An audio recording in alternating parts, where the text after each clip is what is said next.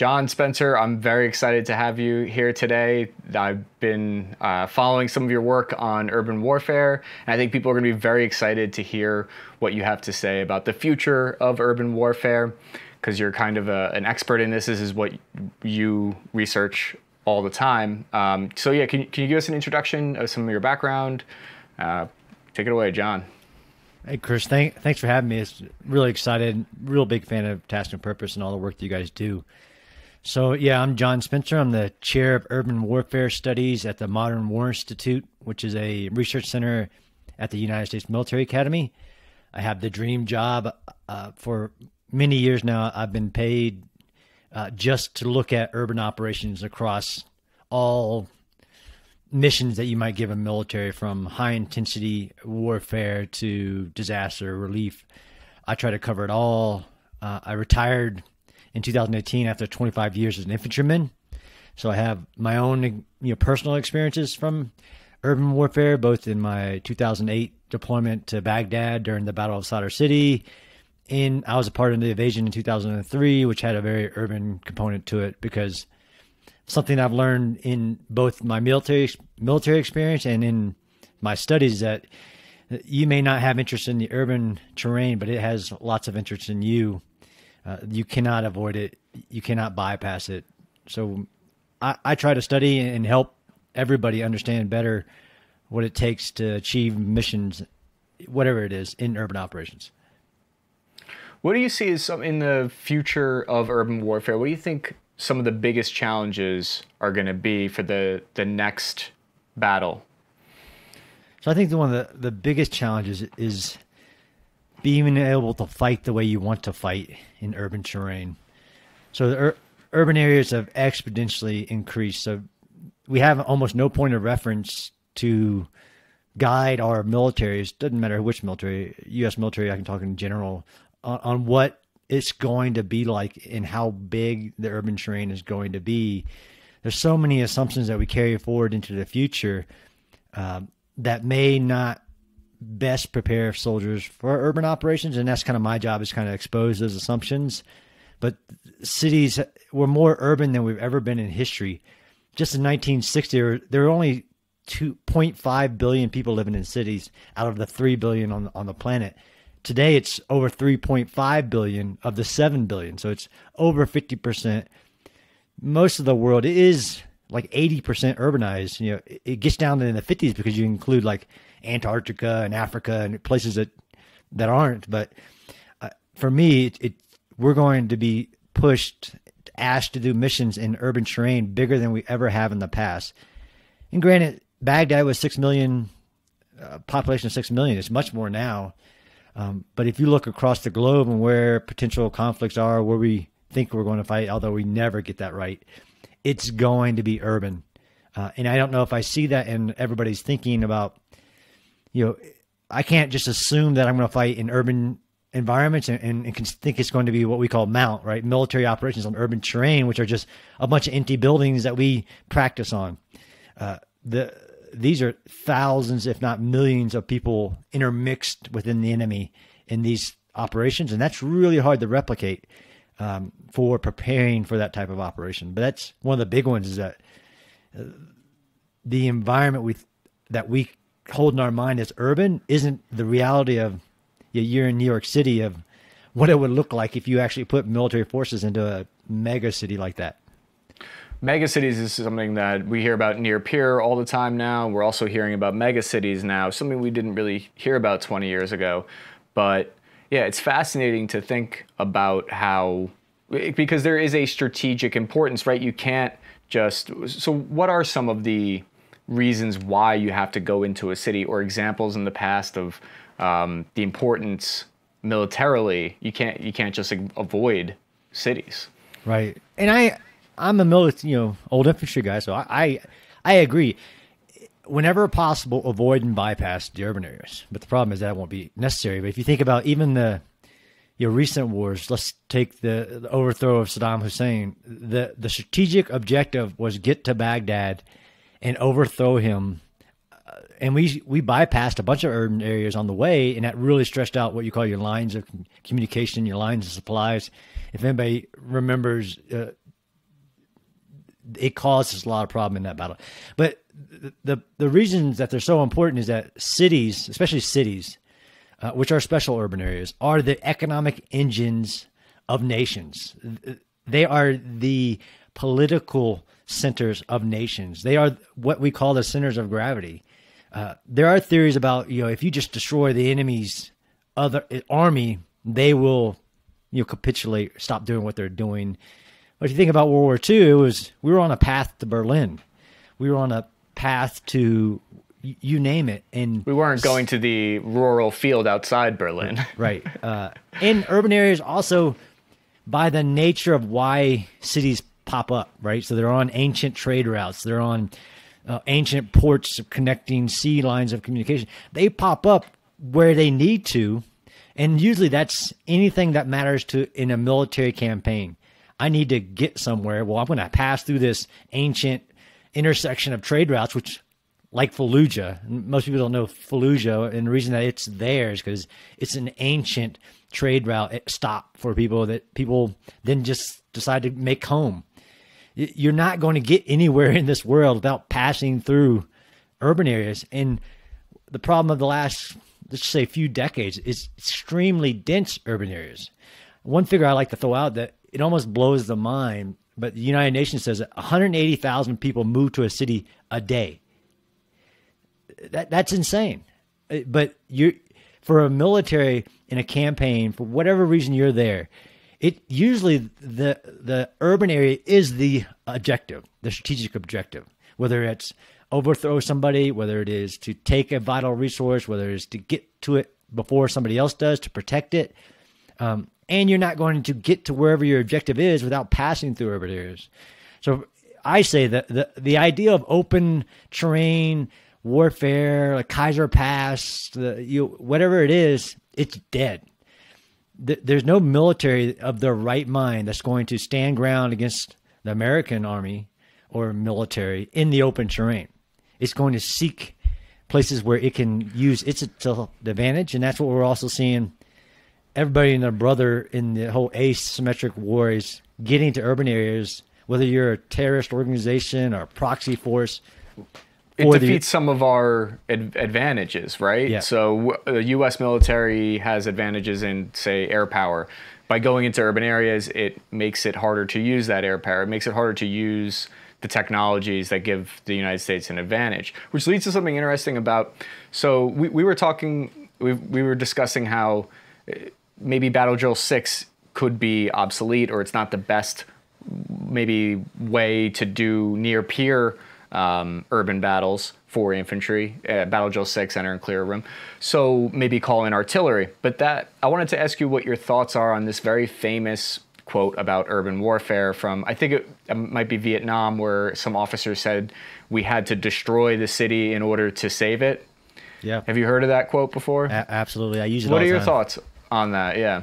So I think that's the nature of urban operations. So that was a Vietnam officer, major, making a quote about basically taking back a city from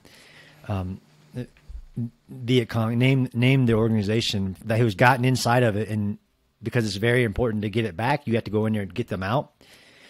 Based on what that requires, if you have somebody defending urban terrain, it is a very explosive, high intensity, destructive form of warfare.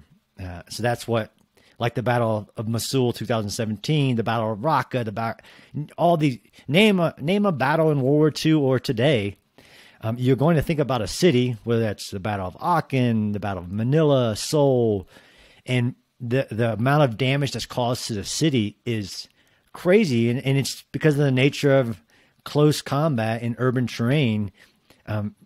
It's not permissive. You need heavy amounts of fire to cover yourself to close the distance to the enemy in order to take it. But we're destroying, like Mosul, and 80% destroyed, like $11 billion, depending on who you guess. But that's also the cost of warfare.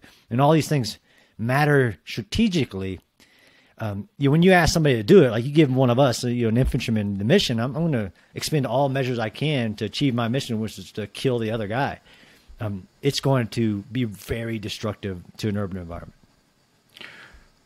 Yeah, it's I guess there is no way to go into an urban fight and not destroy the city. Is that kind of what you're saying? It's sort of.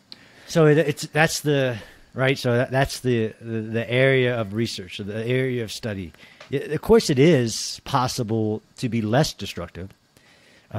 There's plenty of. I can give you historical examples. Even the Battle of Aachen, where it was literally just 2 battalions applied to take the Battle of Aachen, but they also kind of took a method of destroy every building along the route. It's about learning how to do urban operations the most effective way. Like, we're the greatest military in the world, bar none. And our strength isn't our destructive power. It isn't how much air we can call in, how much precision guided ammunition. It's our ability to combine capabilities all at once, right? All at the point of need, whether that's, engineers, infantry, tank, close air support. It's that ability to combine arms at once. And the problem is, if you don't train that, you learn on the fly. And we figure it out. But I believe strongly that if a military trained more on large-scale combat operations, urban terrain, they could do it less destructively. And I think this is where it really matters, right? Bad things happen in war. Let's face it. There's going to be a lot of things destroyed. A lot of people die. But if you get better at it, it becomes less attractive to your enemy to choose that as their terrain, right? It becomes a deterrent. And I kind of try to use trench warfare. Trench warfare was the thing in World War I. It's whoever could dig better and dig their lines closer until it wasn't. And once we figured out shock troop, use of tanks, radio, airplanes, and fast maneuver, if you got in a trench, you were going to die. So it became, we got better at the character of warfare, and the character of warfare changed. Do you think, in the way that World War I was about trenches and World War II was about just movement, that blitz, fast forward, mobility, do you think World War III might be an urban battle and an underground battle? So I think World War II was the start of modern day urban operations, right? So fast moving forces, highly lethal with combined joint munitions, but able to get to strategic terrain in a campaign, right? So it was literally about who could get to the cities first, who could take the cities, which then control logistical supplies or logistical requirements, right? Because you get most of your supplies, whether that's you're making tanks or you're making bombs or whatever, you're making them in your cities, right? In their industrial zones. I think that was the start of that. Do I think the future is going to be that? Yes. I can't think of a scenario where the main objective won't be some type of joint operation to seize and hold critical terrain, which is going to be urban. And what do you think about the Army spending close to like $500 million on training to underground, subterranean? I think that was great. And we got a lot of things out of that, right? So we threw money through the asymmetric warfare group and sent mobile training teams to every brigade in the U.S. Army and gave them whether you're an engineer and infantryman, different classes on how to fight underground, which you're not going to find an urban area without an underground component, and you're not going to find a war really where the enemy doesn't know that going underground helps protect them against our air power, against our ISR.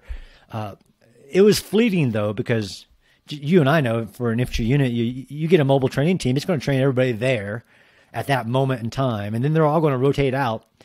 And just by the rotational nature of the Army, 2 years later, you can assume that about 60% of those people are just not in the Army anymore.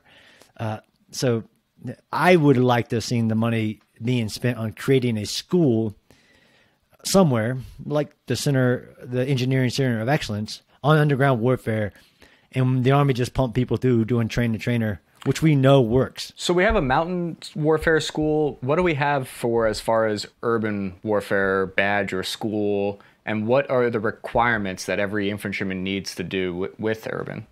Yeah, so there's zero, and you probably know this, right? So there's no school for urban focused on urban warfare in the U.S. military that I know of.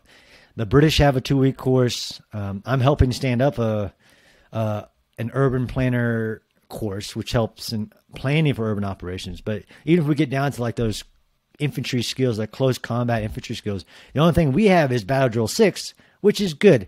you know that I think differently about it than most people. I think it's a counterterrorism, intelligence driven. You need surprise, you need speed, and it's great, but it shouldn't be the first thing people think about in urban operations, because if an enemy knows you're coming, you're not going to face a guy in a room very surprised that you're there with an AK standing up. You're going to find a highly trained, body armored guy behind a bunker he built inside the building, like you have in the past peer-on-peer conflicts. There is no school. There's a school for desert warfare, jungle warfare, mountain warfare, Arctic warfare. For many reasons, we don't have one for urban. I've been a strong proponent for many years that we should, and anybody could do it. We have a lot of great training sites, but we'd have to commit to spending the resources and creating the experts. Because even Battle Drill 6, it's great. But you and I know, you travel around the Army, you're going to see some crazy stuff when people doing Battle Drill 6, whether that's the backwards mule donkey kick of the door to just some crazy stuff. And I've seen that in real life. We had a sergeant who tried to do that kick. The door was locked, didn't go anywhere, so then we had to shoot the hinge off. Battle Drill 6, yeah, it's everyone. I think we should make a distinction between urban warfare in almost like a police action, like how Iraq was after post 2007. It's when my unit did raids, we would go at like 3 a.m. and kick in doors, get high value targets. Battle Drill 6 worked because they were sleeping most of the time. And it's not World War III. There aren't, like you said, body armor enemy behind the door. You have that element of surprise.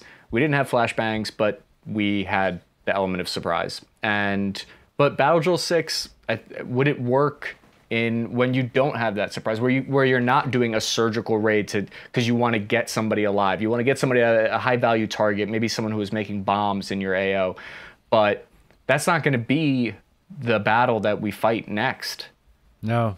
So I mean, CQB, close quarters battle, is what Battle Drill 6 is. CQB came from 1972 failed raid of the Munich, trying to save the Munich, the Israeli Olympians. And then we created like Delta Force, and we created the SGS, and like around the world, these counterterrorism forces, which developed that tactic, which, I mean, it's like, it gives you goosebumps if you see a unit do it right, and with the violence of action and everything that is needed to be done. That translated, it made its way to the general purpose force, and then we superimposed it, and it did work in Iraq and Afghanistan, like you said, and I did hundreds of those raids as well. The problem is usually you don't spend the time to then take that to other environments, right? So what happens when it's a non-permissive environment, when you have snipers all around you and you're snacking on the outside of a door, you're doing an entire area clear, and the enemy is very well prepared. He knows you're coming. So of course he's going to target the doors and the windows and just shoot at them. And history shows that we'll have to adapt. And so you'll have to bring up other things. Instead of stacking on doors, you'll have to bring up your mobile protective firepower to penetrate the building, which you have now identified there's an enemy in there. And what kind of tools does the infantry have to, say, bring down a building, or what do they have organic to the squad that could help with something like that? Yeah, very few things. So we have a few very little concrete penetrating weapons, right? So it's going to take an inordinate amount of small arms to even touch a concrete wall that's reinforced with rebar. I'm a huge fan of the Carl Gustav, so there are some units that have kind of implemented that down to the bottom level, and that'll poke a hole in a wall like nobody's business, or through a window, and really wake up. You can fire that indoors, right? Yeah. It's going to rock you though. I don't know if you ever fired it, but no. Oh, I don't. More than the AT4, I'm guessing. Yeah, absolutely. It like you can only fire like five a day without getting like a heart murmur. It's crazy. But the small, I mean, it's just not what we've designed our small units for. So right, we expect them to adapt. So they need to know what is available, what to think about when entering this high intensity combat that will penetrate a wall. Because why would you try to rush into a room if you know there's a guy in there waiting for you, right? You and I have talked about the throwing of grenades inside a room. That's still listed it's a big call out button in doctrine for Battle Drill 6. If in a high intensity environment, throw in a grenade first. Well, how many grenades does an infantry squad have before it runs out? And they've only cleared 2 buildings and they have 100 more to clear.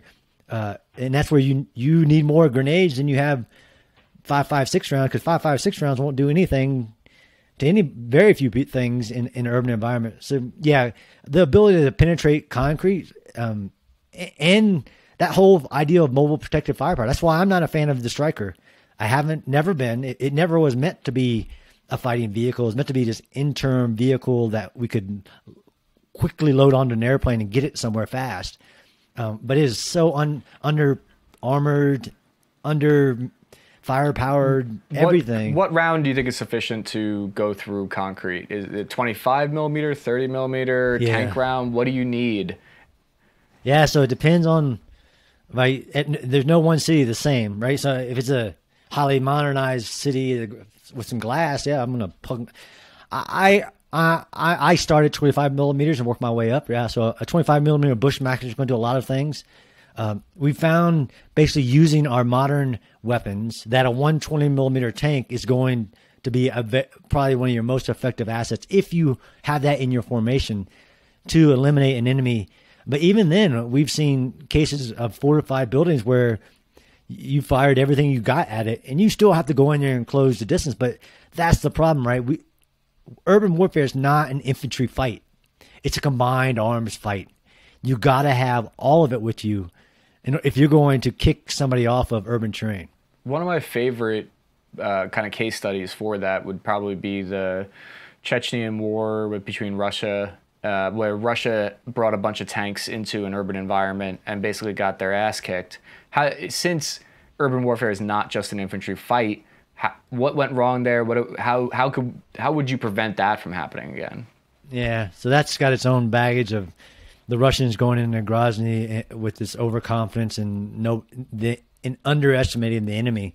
So they drove like a parade of tanks into the middle of Grozny, and there were some ex-military Chechens with experience in setting up complex ambushes and using the urban terrain to their advantage, using some anti-tank weapons, and they eliminated more tanks in that first battle than the Germans or the Russians lost at the entire Battle of Berlin. It was insane because they had underestimated the enemy and underestimated the challenge of urban warfare in general. Tanks by themselves are too vulnerable in urban terrain. We know that. That's why you always combine infantry with tank. Infantry is clearing for tanks. Tanks are supporting infantry to penetrate concrete and known enemy locations. But you better have engineers with you as well, because if I'm defending urban terrain, of course I'm going to put all kinds of obstacles that are going to make it really hard for your tanks to get through, which, oh, by the way, you're usually going to fire artillery and air assets at bad guys in urban terrain, and you should. You should be shaping the operation, the entire thing. Well, the one thing that it's really hard to train is that as soon as we do that, we're going to create a lot of rubble, which is a trouble for any vehicle no matter what. So you better have engineers giving you the mobility that they bring to the fight. Right. Yeah. The next thing this works into this is that I think a lot of people don't know about, which I think you wrote a great article about the just, again, concrete. Not only can it be used, or not only is it something you have to penetrate, it's also something that we found was very useful, right? How was concrete employed in Iraq, for instance? Yes, I wrote an article that said that concrete was the most effective weapon on the modern battlefield, given the context of the fight that we were fighting, right? So a counterinsurgency, counterterrorism mission where protecting the population was so important, and where IEDs was the main fight, right? So not long after we invaded in 2003, we're no longer fighting an armed enemy, we're fighting IEDs. So we started putting concrete walls, and I'm talking 6-ton concrete barriers along every main road in Iraq, and just hundreds of miles of concrete walls, making it harder to put IEDs or roadside bombs. But then we also figured out in this whole nation building, trying to bring security to urban areas, that we needed to make the problem smaller. So we created safe neighborhoods, which makes common sense. So we started putting concrete walls around neighborhoods that are pretty much homogeneous of whether it's Sunni, Shia, or just needed protecting. So we put walls around them, completely walling in entire neighborhoods, and then putting guards at the only in and out points, which reduces an enemy's ability to create mass casualty events, which is what we were facing, right? Car bombs and suicide bombs. If you can reduce that, you can achieve security through other measures. And one last way we use concrete, which was during my time, and is terrain denial. So in the Battle of Sadr City, it was a city of 2 million, and U.S. forces were told that they couldn't go inside that city within a city. So it's a city within Baghdad. But the bad guys, the Jaish al-Mahdi, were coming out of their city, launching rockets into the green zone and having this massive strategic effect. So we started putting walls around Sadr City, creating a wall around. Well, what that did, we discovered, was it really made them mad inside the city. So they came out and started like dummies shooting at the American military, which is great. It did the one thing which is really hard in urban counterinsurgency, is separate the bad guy from the population. As soon as he steps out, starts shooting at you because you're putting a wall up that he really hates, then you could smoke him. And it also took away where they could fire the rockets. It took away their ability to move weapons in and out of their safe zone city. So it was actually a unique battle where we achieved our outcome without actually entering the city. Right. Yeah. It's I remember when I went through the green zone, there was just T-walls, just lining the streets for as far as you could see. You couldn't turn around without freaking, oh, there's another one. They're just everywhere. They seem to be lining every courtyard, every street. And they're, 12, 14 feet high. So it's kind of a sight to behold to see how much concrete they poured into these cities. Yeah, and I know, it isn't all roses, though. I mean, we left that concrete there. Right? There was no massive withdrawal plan that included taking our concrete away, so it was all left there. So, flash forward 5-10 years, and you have major fights happening in these urban areas with ISIS. The concrete walls, what you should know about defending, become really good obstacles, because that's a 6-ton single wall. So if you put more than one on top of each other, you have like a multiple ton obstacle with concrete reinforced with steel rebar, which almost nothing you shoot at it will actually clear it out of the way. It became a real tactical challenge for the Iraqi security forces later. Yeah. But another thing that we were talking about briefly was are there any good examples of modern battles happening in mega cities? Or I believe there was a battle you had mentioned. I'm sorry. Was it in Armenia? So I just finished a paper. Really excited about it. The last war that we're mostly looking at was the 2020 Nagorno-Karabakh war, which happened in a piece of land nobody really recognizes it as its own country, but it's an area between Armenia and Azerbaijan that goes back since the fall of the Soviet war as a contested area. And within that, we saw the military of Azerbaijan fully modernized, especially with Turkish support, using drones, Turkish drones and Israeli drones, to just obliterate the Armenian forces that were protecting or within the Nagorno-Karabakh. And that's mostly what the news has been, right? That the tank is dead, the infantryman in the open is dead because of this ever persistent, cheap amount of drones that people can put in the air now. I'm loitering drones that we've never seen in warfare ever before. The Israeli they call them kamikaze suicide drones. I mean, they will mess you up. What I saw in the battle, though, and nobody reported on, was the strategic importance of cities. So in that war, there was one city called Susha City, which sits on a cliff, really, overlooking the entire area. And as it was taken in 1992 by the Armenians, 2020, it became really important to Azerbaijan, and it actually became the only thing that mattered. And it wasn't drones that captured it. It was ground forces that attacked the city, and they actually inserted 400 special forces across wooded mountainous terrain, almost impassable, and that scaled cliffs up to the city to break apart the defense and allow them to seize and hold that city. And it became strategic to the war because once that city fell, the Susha city, Armenia surrendered and actually gave up everything they had lost in the war, because once that city fell, they knew that they were at danger of their entire country, their self-proclaimed country, falling, because they were not only did they have the decisive terrain as an overview of the entire area, but they were 10 kilometers from the capital, which they could just rain down artillery from within their city on the capital city and obliterate it. I think it's the missed lesson of almost the most recent battle we've ever seen. So it's kind of like almost a shortcut to victory sometimes. If you can capture the right city, you can capture that correct flag and hold it, then you can sort of bypass a lot of the losses that you would have faced otherwise. Is that kind of what? Yes. Is that the takeaway?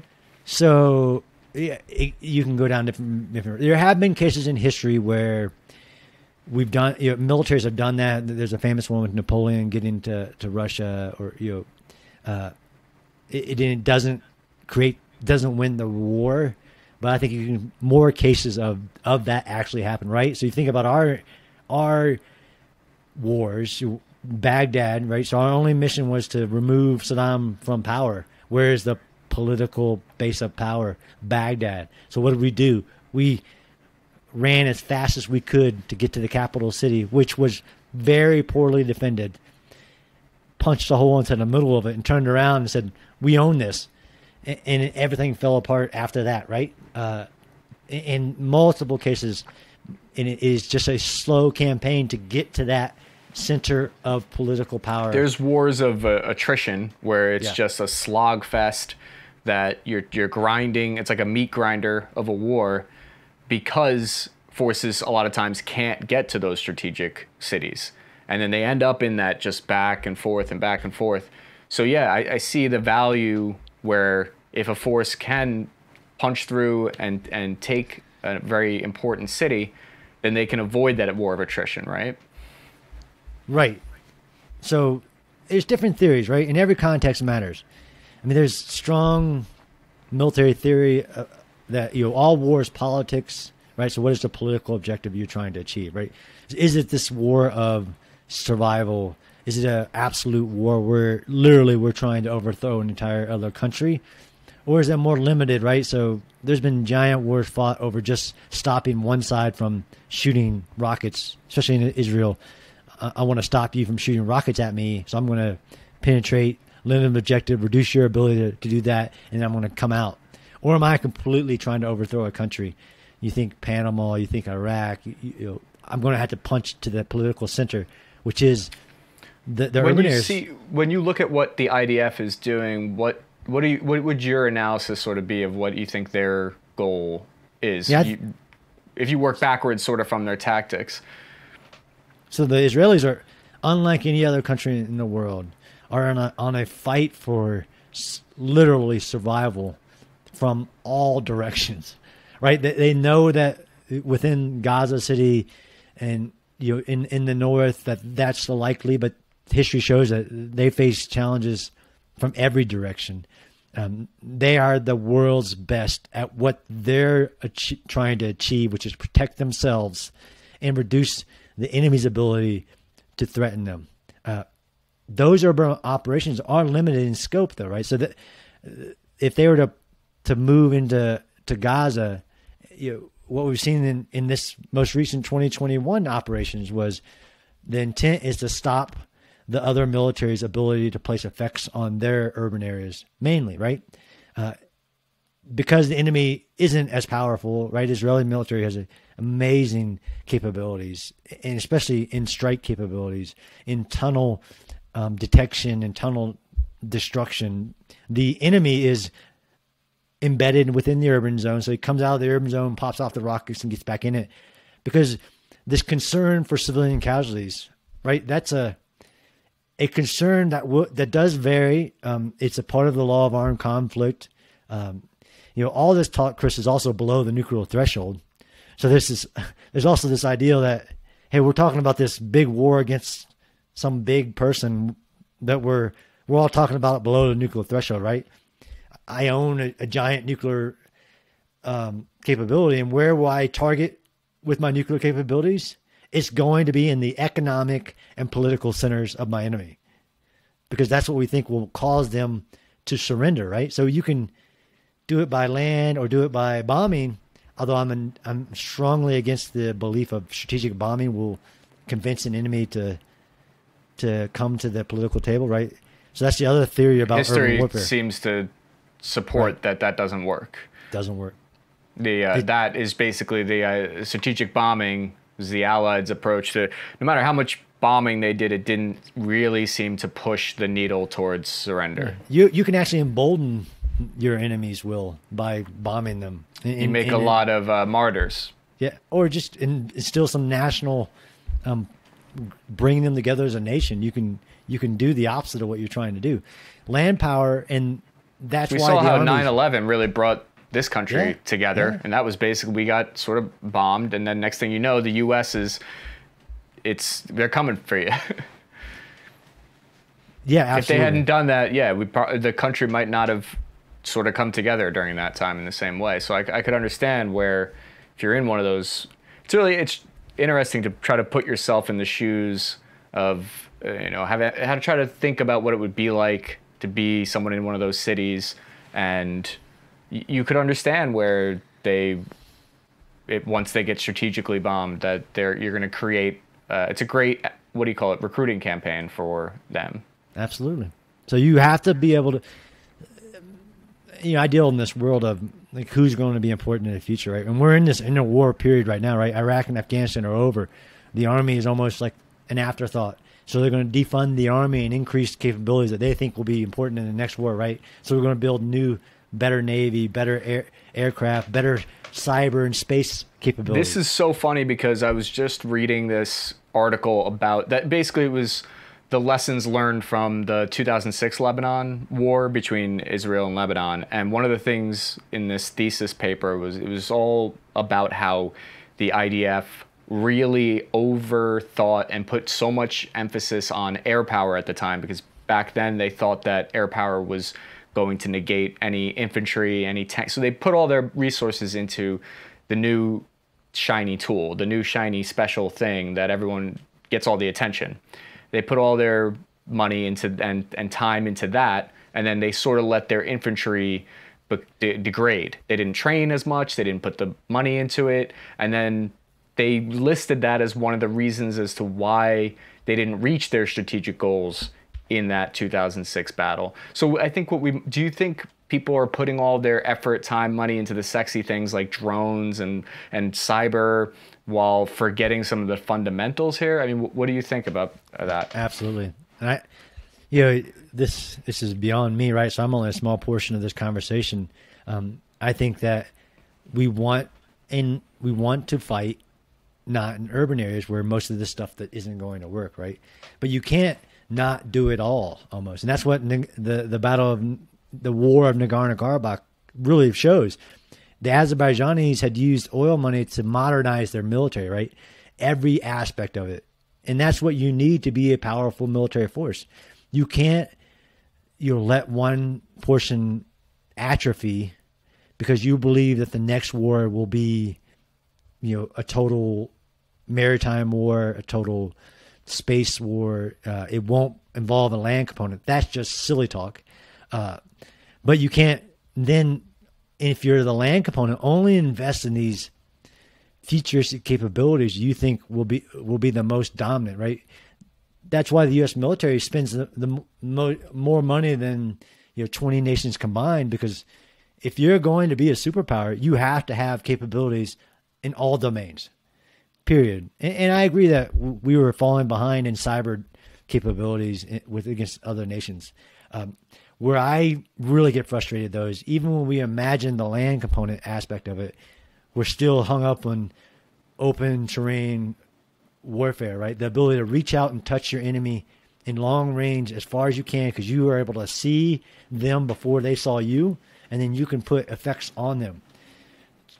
Yes, and as you get even more and more better at that, the more and more warfare will focus on urban terrain, and you better have the ability to close with in urban terrain and defend it, right? So nobody talks about defending urban terrain, Chris. Nobody. I can't find anybody because we're an offensive-based military ourselves, and based on the context of other militaries, they also view as being reactive.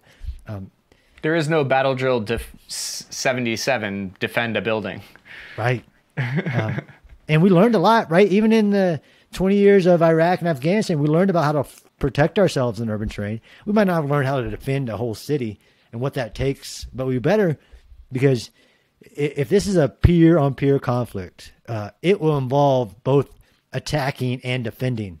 And when you attack, you better defend to what we say, consolidate our gains. And now, again, back to Nagorno-Karabakh, just last year, when they took that city, it was only their ability to repel some very hard counterattacks, because the enemy really wanted that city back, that allowed them to consolidate their gains and actually hold the ground. And within 24 hours of their attempted retake, they surrendered because it was over. So we have to start thinking urban a lot more than we do. Let's keep doing Battle Drill 6, but let's build on that. Like, okay, now the context has changed, and there's an enemy that knows you're coming. What's your attack of that? Let's just say a building, let alone a city plan. What do you put any? Have you thought much about the small arms used in urban fighting? Have you thought at all about the potential switch to the 6.8 by 1 millimeter round? And how that might, because when I test fired this new gun that the Army's thinking of moving towards, the recoil, it kicks. And not only that, but it's a bulky, it's comparable, I would say, maybe to an M14 with a real short barrel or something. Do you see, so the IDF, for instance, they just started switching to the bullpup, like it's a short gun, and the U.S. Army seems to be thinking almost the opposite, that they're going to be trying to reach out and touch at 800 meters because they got these optics now that can take advantage of that. So I want to get what do you think? Is it the wrong direction? I know they have other smaller versions of it, but I don't know. What do you think? Yeah. And this gets you know more than I do, because you've been looking at this for a lot longer. I know that many militaries are looking at this more longer range munitions, and that makes sense. It's also hard to say that you have one weapon that all soldiers, a 1,000,000-man army carries, when they may view urban as a specialized operation that will adapt to, right? So are these weapons along a kind of what I call like a spectrum of adaptability, right? We never know where we're going to fight. We're imagining, again, this long, being able to touch somebody far out. We need longer distance, both in our small arms and our machine guns. If I'm going to fight an urban fight, I don't need counterterrorism, short range, enter and clear of room, better weapons. I think you need somewhere in the middle of that long range, better penetration weapon. Yeah, so that's what they're hoping, is that 6.8 will, because something I like to talk about is how there's a sort of a few things that are military paradigm shifts that have come out in sort of the last 20 years. You got night vision, you got body armor, which are now, they're prolific. Everyone has these things. And going into and fighting in a room with the enemy that has body armor is very different than going in fighting an enemy without body armor. That's why I think we see the MP5, that submachine gun, sort of falls out of favor, because the 9mm indoors close combat, people feel as though it's not going to cut it anymore. Yeah, I would like people to have a better, people as in our rotational military force, to have a better idea of what their weapons will actually do, given different contexts of fighting in urban terrain, right? So there's some operations where I don't want my weapons penetrating multiple walls because of civilian casualties. There are other operations where I want to be able to stand that back as far as I can, and I know he's in there, and to penetrate him. And that's where we don't, right? So, how much are we investing in mortar capabilities as well at the infantry level? The artillery munitions from smoke, right? I think I told you where major fight in the Battle of Mosul, and they ended up having to use artillery white phosphorus, which is awesome. I love Willie P. Shake and bake. It's really bad if you fire it in urban terrain, especially when civilians are present. When you really wanted smoke, but you had defunded your strategic supply so much that there wasn't artillery smoke in the entire CENTCOM AOR, which should have taught you a giant lesson. So you're saying they didn't have enough smoke rounds to fire on the city for concealment? Correct. They didn't have any to in our support. It wasn't in their arsenal. It wasn't in the strategic supply of what we call pre-positioned stock. What they had on hand, aspect of it. So they needed to conceal. Why specifically for someone who maybe isn't as familiar, why would you really want a lot of smoke during urban? Yeah, so I wrote an article about these 8 rules of urban warfare that I think are present, especially in a high intensity fight, and especially if you're attacking. Right, the defender can see you coming from a mile away and can put rounds on you from a mile away. You may not even know it. Right, there's remote controlled sniper weapons now. The biggest advantage that a defender has is he can see you coming. If you're the attacker, you need the ability to conceal your movement, and the biggest thing we have in the modern day is smoke. And we know that, but the best thing we have especially in our close combat formations is a hand grenade smoke that pops and gives you about 30 seconds if you know which way the wind's blowing. As you and I know, you throw that smoke and it's basically useless. But how many times am I going to need to be able to get to close the distance in that one operation that they were trying to save a hospital with lots of civilians being held hostage, and they needed the ability to cross major highways without just being obliterated. So you needed massive amounts of smoke, and we don't have that capability in our military anymore. We used to have it on our vehicles, on our mechanized vehicles and our armor, where it basically dumped the diesel onto the manifolds and create massive amounts of smoke. Most people think that the little smoke grenades on our vehicles does something, and that's literally like a one-shot, one-kill thing that we have to conceal the vehicle itself. I'm talking about concealing the moving formations that are trying to move on the enemy, right? Combined arms maneuver. It's what we do.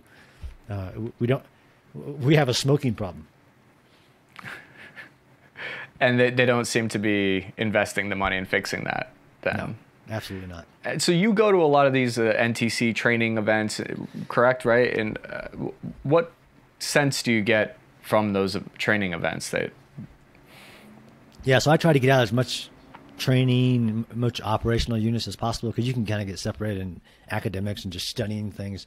But you and I know that there's a reality of what people actually have today, what they're using, how they're going to fight, versus amazing things we have going on in modernization, right? New replacement for M4, replacement for the Bradley, replacement for all these things. But there's a reality of what's on the ground. I like to go out and see that, and then see how we're training urban operations, especially at our combat training centers, where we have spent a lot of money building amazing. And we have an urban site in NTC, which is the biggest in our inventory, right? The biggest urban site in the U.S.